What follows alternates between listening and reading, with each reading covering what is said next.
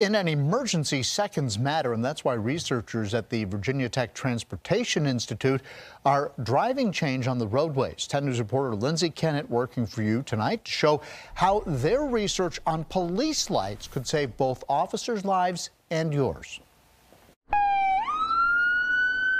When you see those flashing blue lights, you know what to do.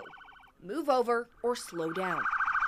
But Virginia's seen its fair share of fatalities and close calls on the roads. Incidents of state troopers getting killed or injured during traffic stops have made headlines over the years, including this close call on Interstate 581 in Roanoke back in July of 2018. That's why researchers at the Virginia Tech Transportation Institute want to make sure you see those police lights sooner. VTTI received a $1.2 million grant from the National Institute of Justice to study how changing police lights affects drivers' reactions. It's an opportunity for us to actualize knowledge into saving lives, and there's nothing more rewarding. The study began back in 2014. They tested different colored lights at different times of day in various weather conditions, both in urban and rural settings. With the help of state police, cameras, and radars, ultimately, researchers found that adding red lights caused drivers to change lanes sooner and put more distance between themselves and the stopped police car.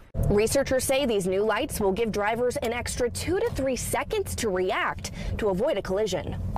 Every traffic stop's dangerous. I mean, we're 6 to 7 inches away from traffic going by us at a minimum of probably 55 miles an hour. Senior Trooper Brett Southerns experienced the dangers of a traffic stop firsthand. Intoxicated driver was coming down 581 southbound.